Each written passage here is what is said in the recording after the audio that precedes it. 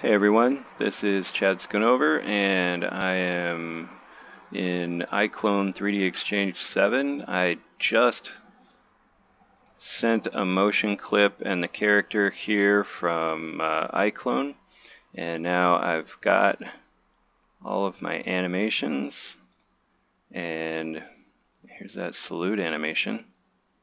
Hooray! Not looking too bad. And basically, I want to add all of these to perform.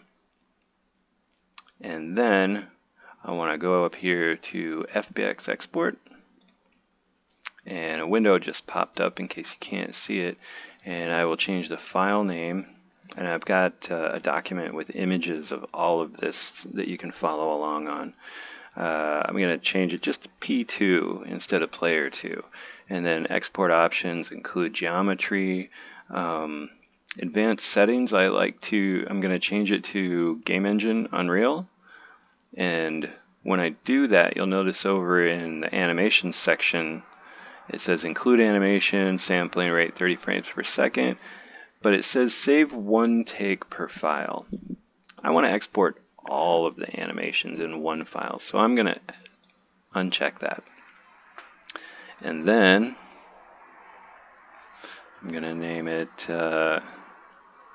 tutorial export, just to be safe. So then you click OK, and you've got your animations exported for Unreal. And then there's in the tutorial you'll see more on bringing that character into Unreal in the document, and you just basically just drag and drop, and then you can set up your character with key commands and have them running around in the engine in no time. So enjoy your animating, and I hope you follow through the entire tutorial and really get a grasp for how to do this. It's a tedious process at first, but after that you'll just be lobbing animations right into UE4 in no time, and then you get to really kind of have fun and explore with your characters that you make in Character Creator, your animations in iClone, and just have a good time with it and then see what comes from that. Alright, thank you so much for checking out. This was basically how to export your animations to for Unreal, so they're all in one package. Sometimes I export them individually, and I showed you that process directly from Character Creator in, I believe, the first video. And then this video gives you the whole package deal.